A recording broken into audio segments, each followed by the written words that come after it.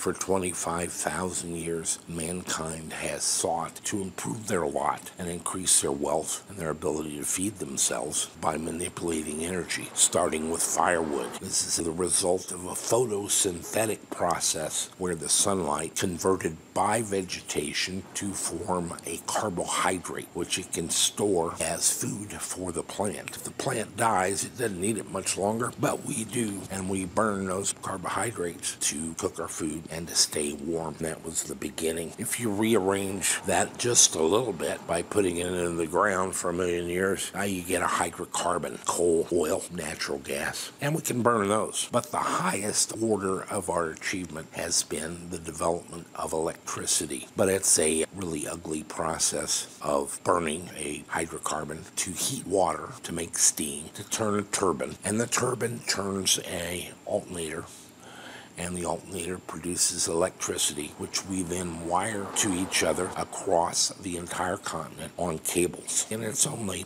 150 years old at most. But there's a bypass, and we are on the cusp of it. The bypass is we take the sun, you can keep the water, and we're going to convert it directly into electricity, eliminating the transport of the fuel, the burning of the fuel, the heating of the water, the turning of the turbine, which in turn turns the alternator, and then all the transportation. We can put photoelectric cells directly on the roof of where we need to use the electricity, and we can convert sunlight to electricity directly. This was first and best described by Albert Einstein. You'll be shocked to learn he did not win a Nobel Prize for the theory of general relativity, and he didn't receive it for the theory of special relativity. He received it for a description of the photoelectric effect.